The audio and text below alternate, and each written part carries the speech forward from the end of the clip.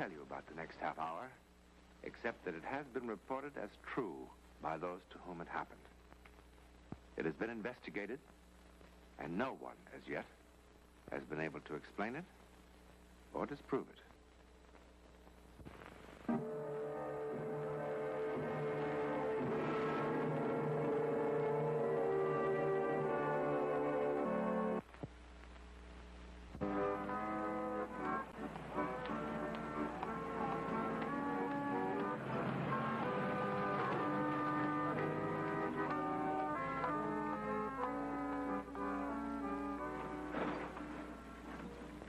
The year is 1939. It's a Friday afternoon in September. And all over Germany, on roads like this, young people with riders are hurrying for the open fields. The air is perfect. Under these conditions, a man could stay aloft for hours, alone, peaceful, soaring from one air current to the other. But the air, like the sea, has cross currents, which can unexpectedly take a man off his planned course, plunge him into the unknown.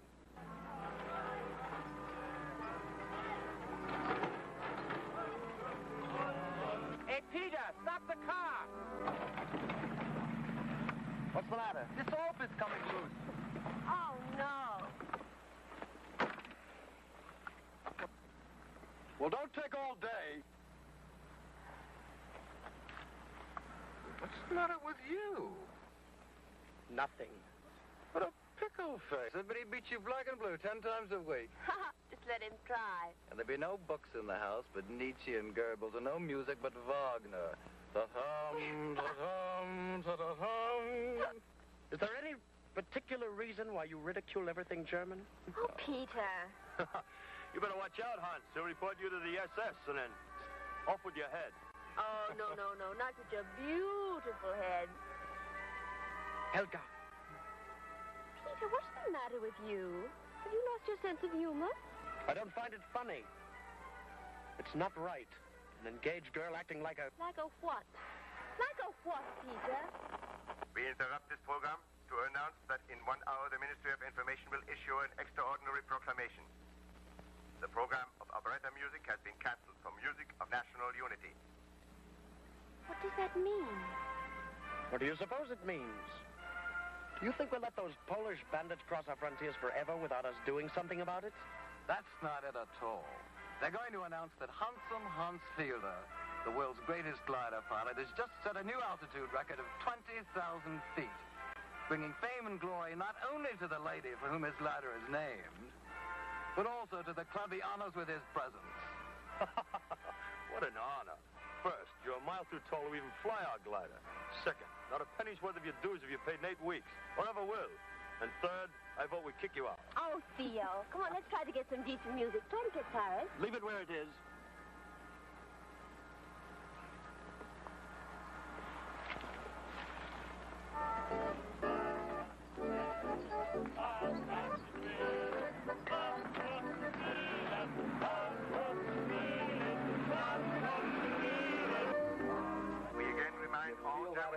That in 10 minutes, Man could glide for 10 years. Come on, Peter, we're going to draw to see who goes first. This is more important. Draw.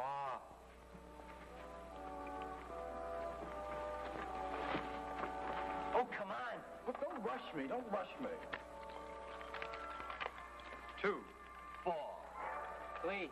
1. You are the luckiest fellow in the whole world. I'm telling you, you're marrying the wrong man. I'm going to fly faster and higher and longer than anyone else in the world. Put me down, crazy man.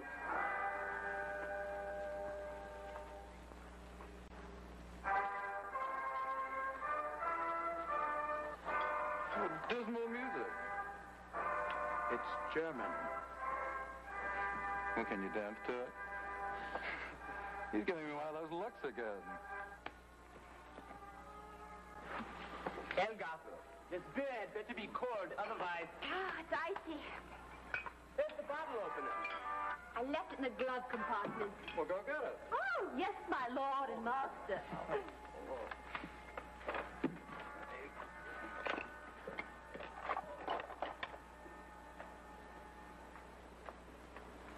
Helga, I'm getting sick of this, Helga. Sick of what? You're making a fool out of me, Helga. How? Before he came, everything was perfect. I was so proud. Everybody used to say, Peter certainly chose a beauty. How did he do it? I was so happy. Now everything is different. I mean it, Helga. I don't want my wife acting I'm like... not your wife yet. Oh. Peter, you're being awfully silly. You really are. Can't you see how embarrassing it is for me seeing you and him? Me and him what? You stop acting as if I was committing some sort of sin. It's not your fault. What's not my fault? Being happy, is that some sort of crime against your precious Hitler? And I'm sorry. Hurry with the bottle opener. It's coming right away. Helga, please, I'm sorry.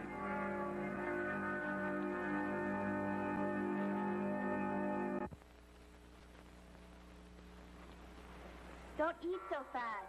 Oh, so much. I want to get through and get up there. And once I do, I may never come down. All right, with your appetite, you'll come down. With these winds, you'd better be careful, Hans. If you don't use plenty of rudder on your takeoff, you could hit the mountains and fall into those trees. And then, goodbye, Hans. Goodbye, glider, which is much sadder. The Ministry of Information issues the following statement. Soldiers of the Third Reich crossed the Polish border at 9:22 a.m. today to end the provocations of the Polish authorities. All citizens will remain calm. All military personnel on leave will return to their units at once. Tonight at 8 p.m., the Führer will speak to the German people from the Polish front. The only one who stands? Peter, sit down. It's so strange. Is it such a surprise? The world is in for a lot of surprises. Just can't believe it. Next week will come and there'll be no picnic to fix. No one honking their horn for me to hurry. No silly men yelling at me, you never cook enough chicken.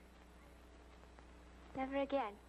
How long do you think it'll take us to teach those Poles a lesson? A month from now, it'll be history. That would be nice. A month from now to meet here. A reunion to celebrate the end of the war. That's not such a bad idea. What? A reunion. Then Helga won't be so sad. And we'd have something to look forward to. How about the first Sunday after the war ends? All of us back together again, here. That's childish. It's not childish. You must all promise, now. I promise, Helga. Oh, thank you, Hans.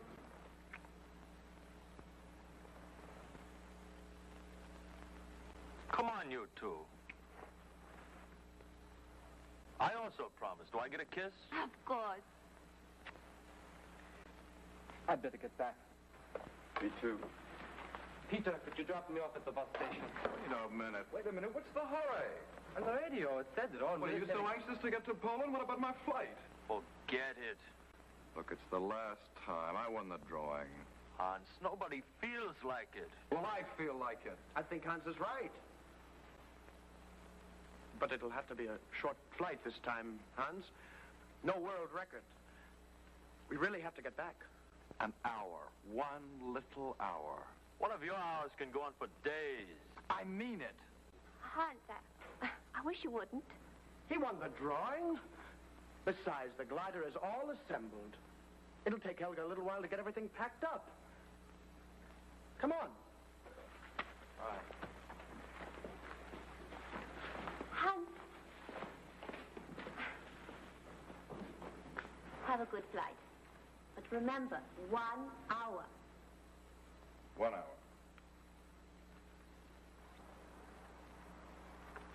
What's that?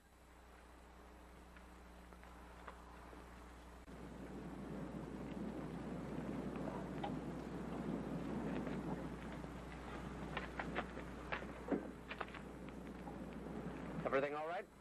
Look, Peter, about Helga, about that kiss, I'm sorry about that. It didn't mean a thing. That safety belt's almost worn out. I don't know why it happened. Maybe it's the war. Maybe because we're finally in it. Now remember about the takeoff. If you don't use any of rudder and work your flaps just right, you'll smash into that mountain and fall into those trees. And it's true, we'll probably never find you. I'll be careful. Will you?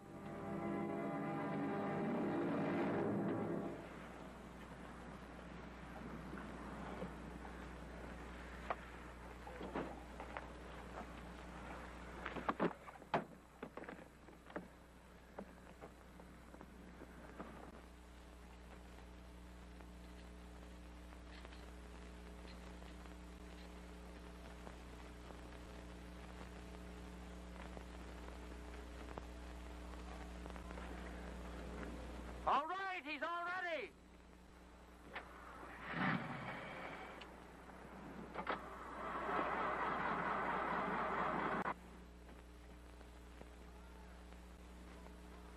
What's the matter? It's your car, not mine. I don't know what's wrong. Pump the gas pedal. I am. We'll try it again. I am. Hurry up!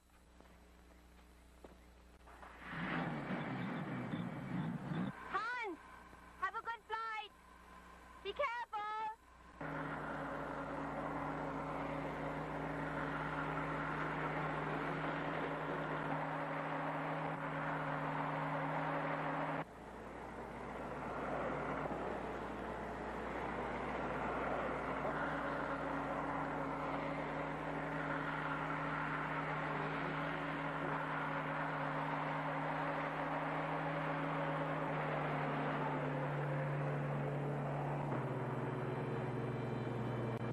Peter, look, he's flying too low.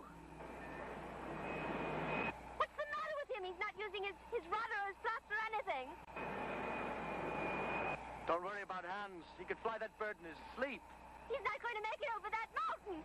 He must be asleep.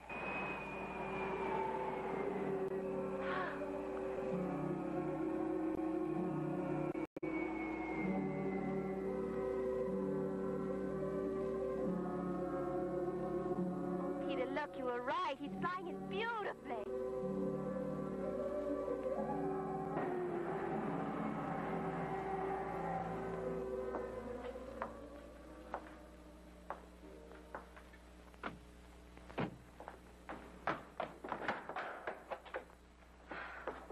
No sign of him, not a trace. But how could he just disappear? Fräulein, in this forest that is possible. You know Hans. He's up there floating on the thermals. He could stay up there for hours the way the air current is. He promised just 1 hour. Once he gets there, he forgets what he promises. It's happened before, Helga. You remember the Sunday he went up just once around the meadow and down? And that's the last we heard of him for 5 hours. I know. This is different. Something's happened. I can feel it. What has happened is that Hans is making his last flight a good one. Now you go back with Theo in the car. I'll wait here until he shows up. I couldn't sleep if I didn't think he was all right. Peter, that's very sweet of you. Just don't offer to stay here with me until he does show up, or I'll be jealous all over again. And another thing, if he ever kisses you like that again, I'll punch him right in his nose, and I'll tell him so. I'm sorry about the kiss. I'm sorry, too. Now, you go back to town with Theo. Hans and I will get a ride back. You'll call me the minute you find him. No matter how late, yes. Thank you, Peter. You're very thoughtful.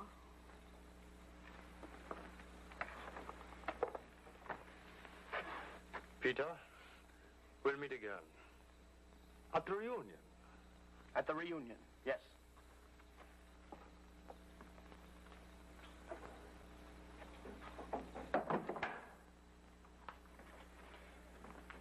I didn't want to say it in front of her, but he probably fell into the trees. That's what I think. Still, when it gets light, I want to look again. In the years that followed, the young people of the Glider Club were swallowed into the vast Nazi war effort. Richard bombed Rotterdam. France helped turn the North Sea into a graveyard of Allied ships. Theo marched triumphantly through Paris. Peter and Helga were part of the enormously efficient industrial machine that ground out weapons of terror around the clock. Glory, victory, Deutschland über alles. Then something went wrong. It went wrong in the deserts of North Africa, in the snow of Stalingrad.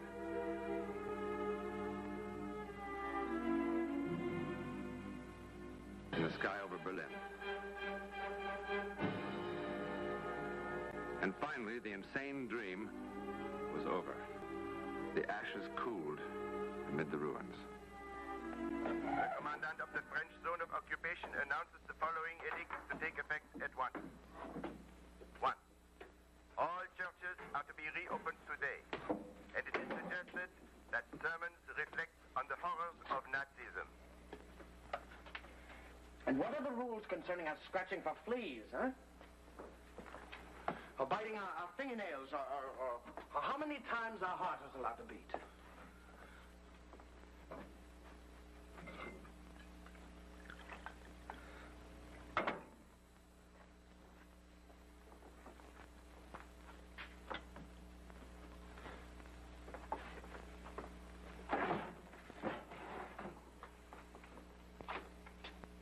You're leaving again, huh? Good. Only this time, do me a favor. Don't come crawling back. Only first check with the conquerors and see if it's all right. Tell them I'm more than willing. Finish so we can go, will you? There's only one bus in the morning. It'll take us within walking distance. What are you talking about? I knew you'd forgotten. Forgot what? The reunion. What reunion? We promised, Peter. The first Sunday after the war ends. You know, once and for all, I should have you committed. It's impossible to believe that such stupidity exists. The Glider Club, a reunion. Listen to that. Do you think you're still the little girl that used to fix the picnics? Look in the mirror.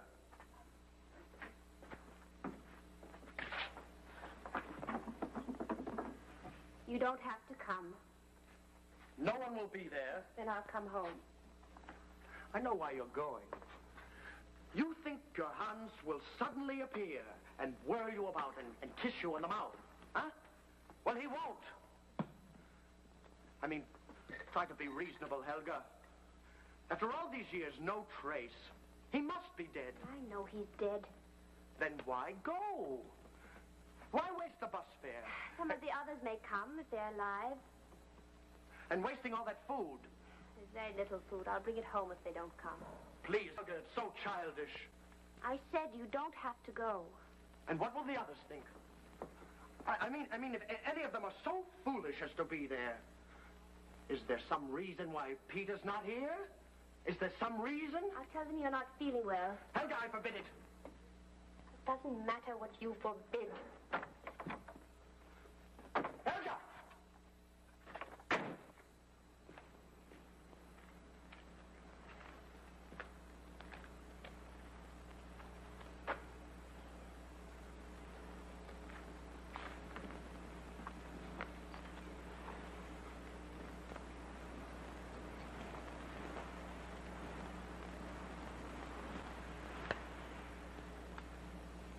Are you satisfied?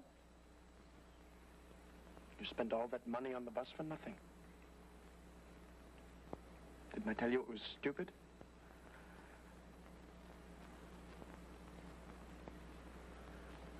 What foolishness. Helga, let's go home. A man gave me a ride out here. He had to go to a farm up the road to buy some eggs. On the way back, he'll take us to town.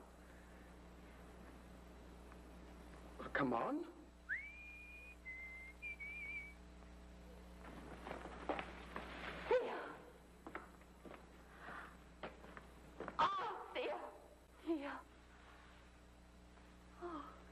I felt very foolish coming here today.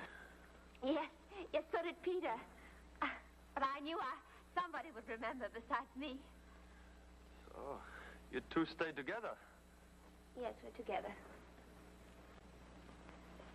After she lost hands, she decided to settle on me after all. Was he ever found? No. I heard Richard got killed at Stalingrad. At least he died in glory. Not a day at a time. Glory? Is there really such a word? What about Franz? He forgot about such foolishness as reunion. I brought some sausage and some cheese. Were we really ever that young? Couldn't possibly have been. Theo, are you staying in town? No, I live at a hospital. Well, we'd like to see you again. We live at 112 Drachenstrasse, apartment 12. Will you remember? Of course. I'll write before I come. Good.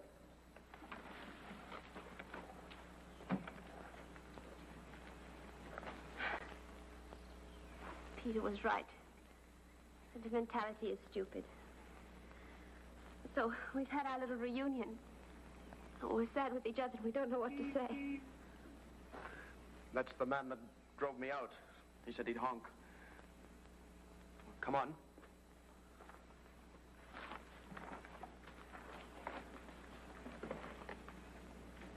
Theo, what happened to us? What we let happen.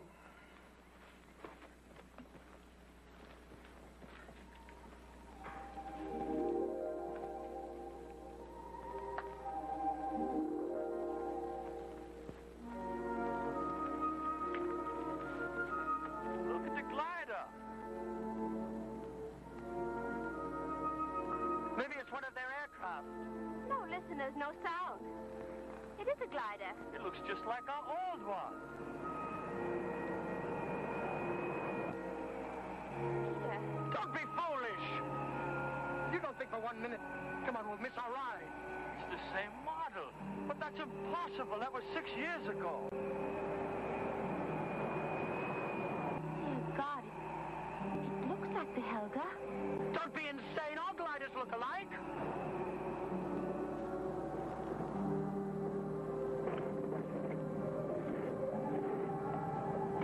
It is! It's Hans! It's Hans! Helga! It can't be Hans! I killed him! He's dead! Helga! It can't be Hans!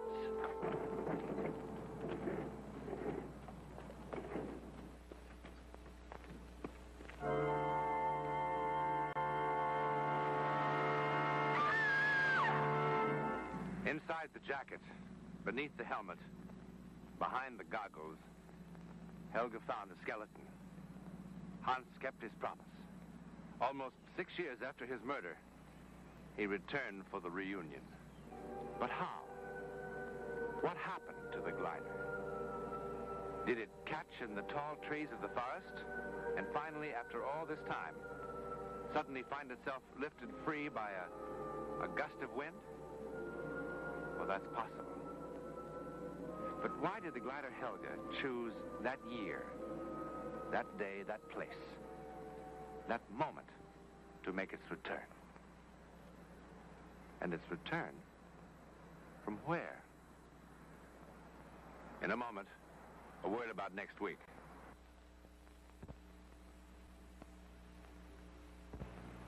Next week, and every week, we'll be bringing you the personal records of the rarest kind of human experience. Man's adventure in the world of the unknown. That mysterious psychic world beyond our five senses. This is your invitation to take with us that astonishing one step beyond.